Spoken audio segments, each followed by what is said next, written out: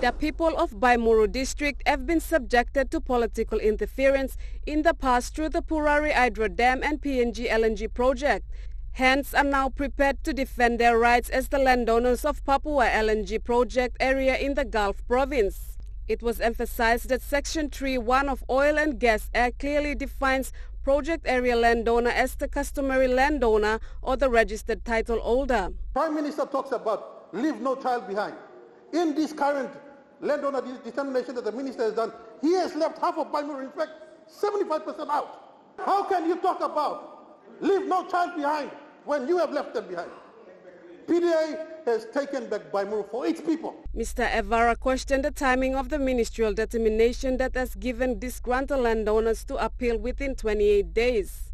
Now when you look at the judicial calendar year, it's going to close on the 22nd. Giving the people and landowners who are disgruntled, you're talking about simple people. People who don't know how to go and look for lawyers. People who don't know how to write affidavits.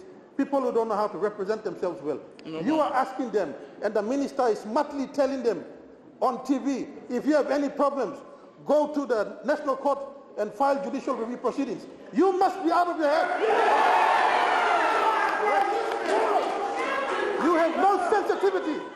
You have no sensitivity of the shortcomings of your people. Evera made it clear that the people of Baimuru are not against the development, but while they welcome the development, they also want to be recognized as the rightful landowners and want the government to acknowledge them accordingly, as they have followed all legal requirements to be registered title holders of the Papua LNG project area. Malinta Yopolo, National EMTV News.